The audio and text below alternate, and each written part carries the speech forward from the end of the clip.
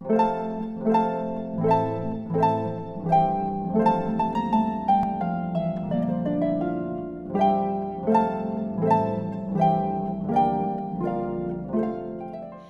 is the house that Peggy built, not with her hands, but with her imagination.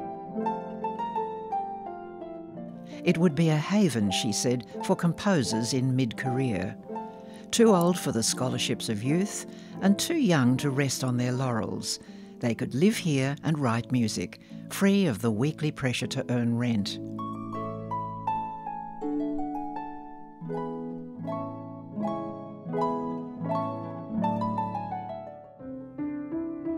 Peggy was Peggy Glanville-Hicks, an important figure in Australian music, a unique voice among 20th century composers.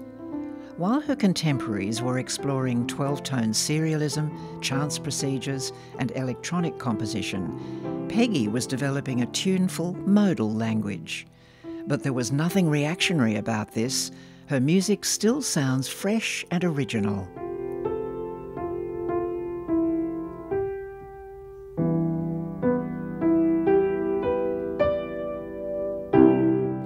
She was a pioneer, and her lasting achievement is that through her music and her ideas, she has helped give definition to the new world.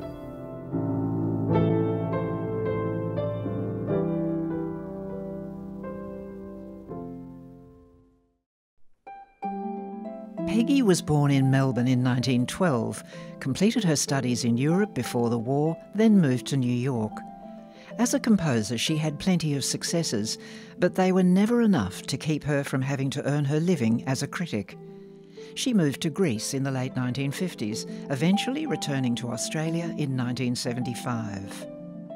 The following year, she bought her house in Sydney's Paddington area, where she held court for the rest of her life, often to an audience of younger composers. Recalling her own struggle to earn money, she had the idea for a composer's house, and at her death in 1990, left 45 Ormond Street to the nation for that purpose. My name's William Barton. I'm a composer and contemporary instrumentalist. I've been playing the didgeridoo for just on 30 years almost, and I'm a composer in residence at the Peggy Glanville-Hicks house in Paddington. Being an artist and composer, you know, it's always important for musicians or artists of any type to have a place for them to create and be free and be a part of what I consider this particular place to be a part of a legacy. Auntie Peggy Glanville-Hicks's compositions live on through this house and through the musicians and composers who have graced these walls and these floors and kept the sound vibrating, which is the most important thing. I was very thrilled and humbled to receive this honour to be here, you know, and to be sharing the house with the wonderful Veronique Saray. The days have moods to them, like they have seasons, you know, and so you get to see all the seasons come through the light and the reflections of the windows and even the shadows from the trees and the breeze blowing, and you get all this creative sort of flow, and you're immersed in this, you know, sometimes quite a silent world, but it's those silent moments where you actually create or find the inspiration.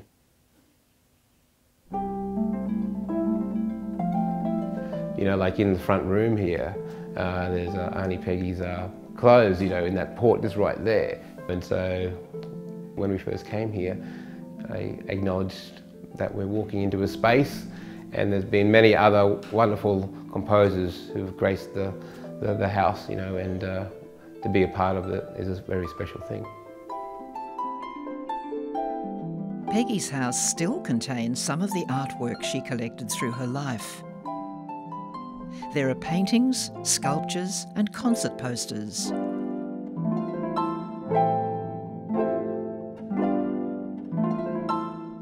Most striking of all is the mural of ancient charioteers Peggy herself painted on her garden wall.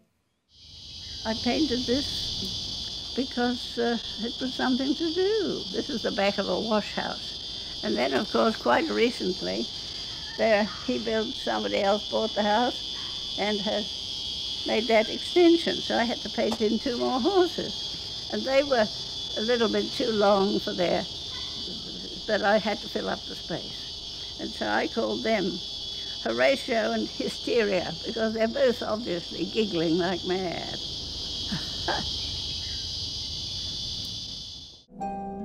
Over the years, the paint flaked and the plaster and brickwork deteriorated, but following renovations in 2012, the rear of the house was extended to enclose the mural. You might perhaps query the painting's artistic merit, but it serves as a daily reminder of Peggy's former presence. I grew up in Mount Isa, which is far northwestern Queensland.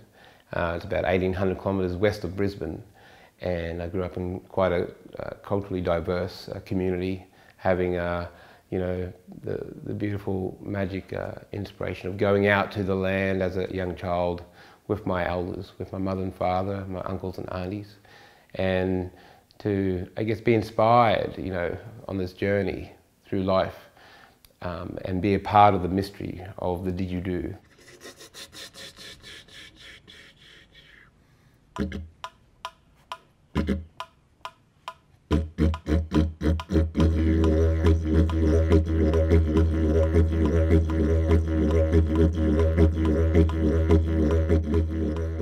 So the didgeridoo being primarily in the Western world, like in the eyes of the Western world, you know, an improvisational droning instrument.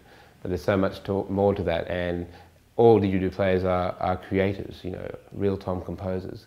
But for myself as a composer, who primarily works across the board, like with classical music or notated music, it hasn't really changed. You know, like that first seed that was planted in my mind as a child in Mount Isa, it's just added to it. You know, it's added to my canvas of sound. You know, and how I notate things is just an implied suggestion of what I want my friends to play, because I want them to play with me, you know, if they're not improvisers as well, you know. So you notate what I hear in my head. I hear a polyphony of sound, even though the didgeridoo is one drone note, you know, in the basic sense, but there's so much more to that. And so it's all those little layers, the silence between the sounds, that actually create this storyline.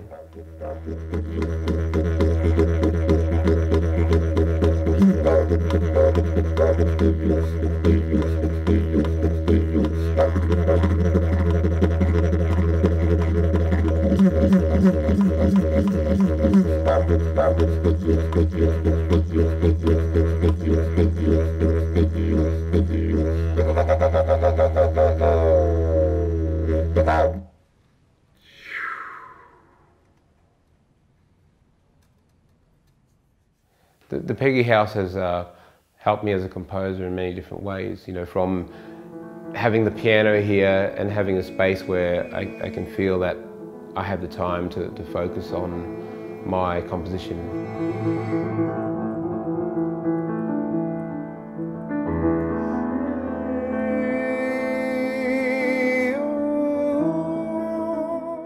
And, you know, and I've done quite a lot here this year, which has been really terrific to have this space. I've worked on a number of commissions, from the Sydney Symphony to the Queensland Orchestra to you know, ABC Fresh Start, a commission called Calcany, which I co-wrote with Veronique Souray, to numerous webcasts and so on and so forth here. But it's helped me just to be immersed in this community and learn more about the Paddington community.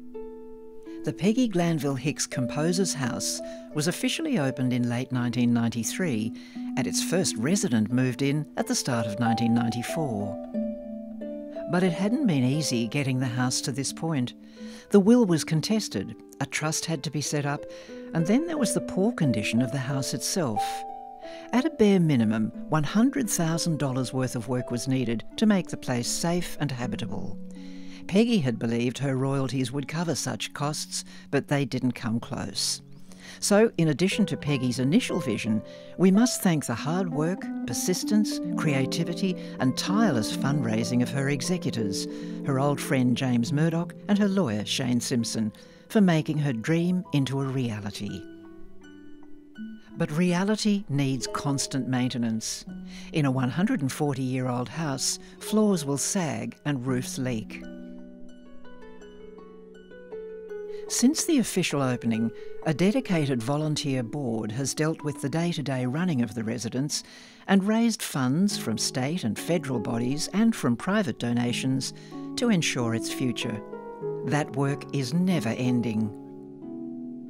Peggy stated in her will that she wanted her final dwelling to create a haven and peace of mind to enable the composer in residence to further his or her creative work. The Peggy Glanville-Hicks Composer's House has now offered this to 26 residents.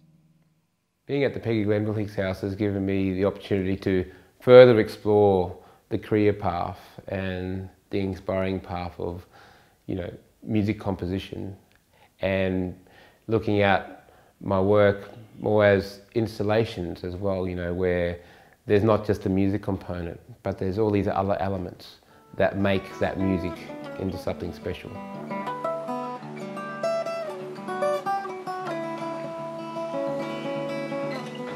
I'd like to make well wishes for the next future generation of storytellers and composers who have the opportunity to be in the space. And I say, make the most of the opportunity.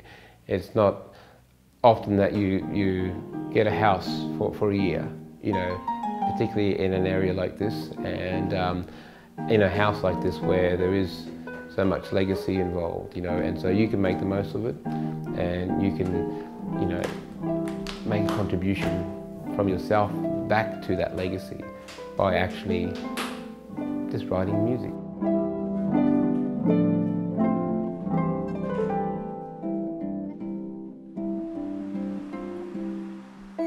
It's a great honour to be here as a composer in residence at the Peggy Glanville-Hicks House, and be a part of this continuing legacy, which I will carry on with me through my lifetime.